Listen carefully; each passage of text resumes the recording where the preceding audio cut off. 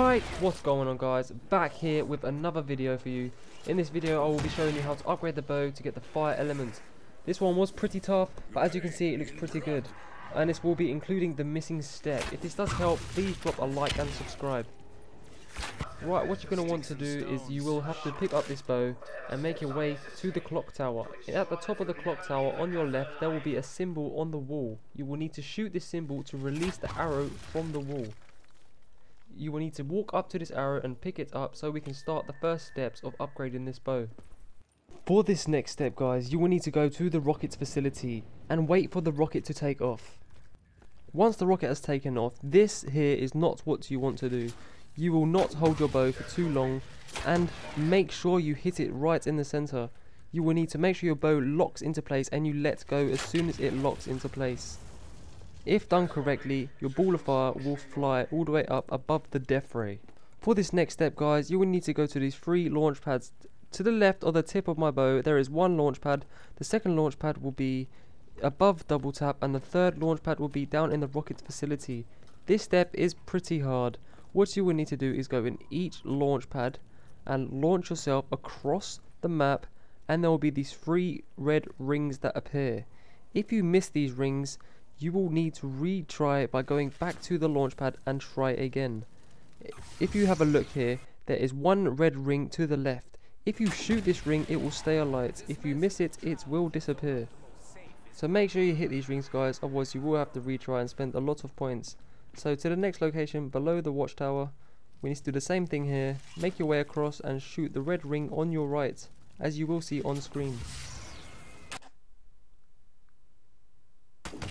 Once you have done this one, we will make our way to the last final one. It doesn't matter which order we do this in. And this one is pretty hard. Took me quite a while to get this one. Once you have done all 3 locations guys, you will need to make your way to the orange rings and kill zombies to fill up the orange rings with the zombie souls. It does not matter which order you do this in, but once you have completed this, you will see an orange beam come out of each ring. Once you have done all 3 rings, you need to make your way to 1 ring that is still alight and kill a zombie. Once you have killed this zombie, it will drop a lava rock. You might not see this lava rock, but you probably will have it once you have done this step. Now you will need to make your way up to the watchtower. Once you have reached the watchtower, there will be a clock. You will need to press square on the clock and it will reveal a code to you. There are 3 fireplaces with 3 different codes, and one of them fireplaces will have the same code as what you are given.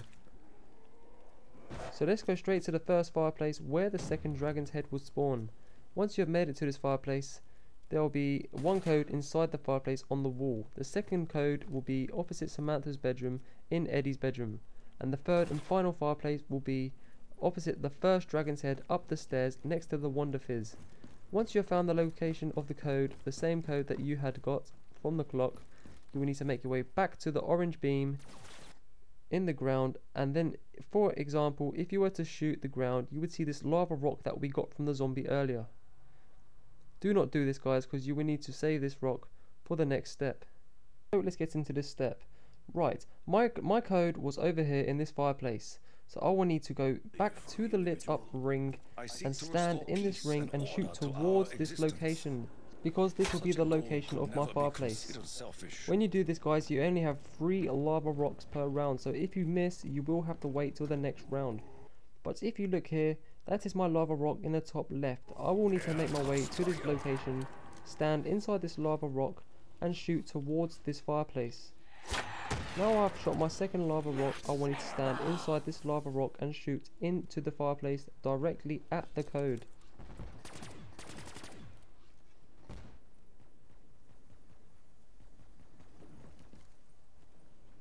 If you have done this correctly guys, you will see the purple smoke appear from the fireplace. Once that smoke appears, you will need to go up to the smoke, hold square to grab your arrow. Once you have grabbed your arrow, you will need to make your way to the middle of the death ray and hold square on this sun-like orb. Once you have held square, you will need to wait for this to explode and it will drop another arrow. You will need to go up to this arrow, hold square, then make your way down to the pyramid. Once you have made your way down to the pyramid, you will need to hold square on this box. Each box has a different symbol for each elemental bow. Then you will need to collect zombie souls to fill this box up. Once you have done this, place your bow inside of the box, wait for it to enchant your bow, then go back up to this bow, hold square, and there you have it guys.